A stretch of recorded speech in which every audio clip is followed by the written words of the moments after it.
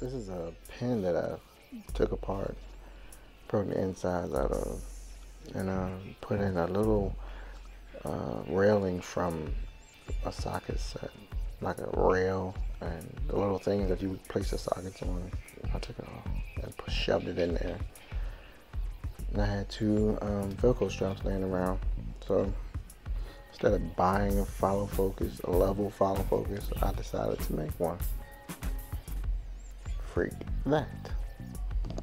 So I took these two, got it in there. You gotta make sure you get that metal piece like right in there, and it's like seriously stable. So I just strap everything together, put the soft side down, and it'll just grip the actual camera better. That I discovered. Like the other side is like, wow, slippery. Wrap it on. You gotta place it right at that little metal brace that I have on there, on the aperture, and just make sure you put it on right. But it slips right off once you put it on tight. It really doesn't matter. You get it all centered up, line your focus up. And I could make another one of these if I wanted to do markers.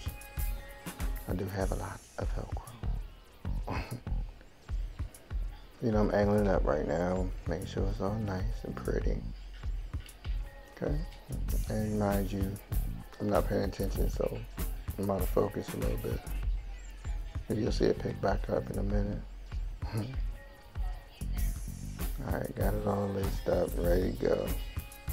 Looking pretty, just to do my little fine tuning.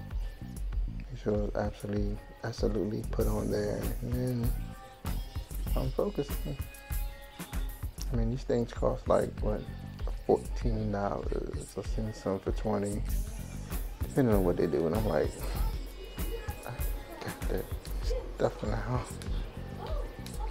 So, yeah, there you go. I mean, that click is the confirmation that it's really working.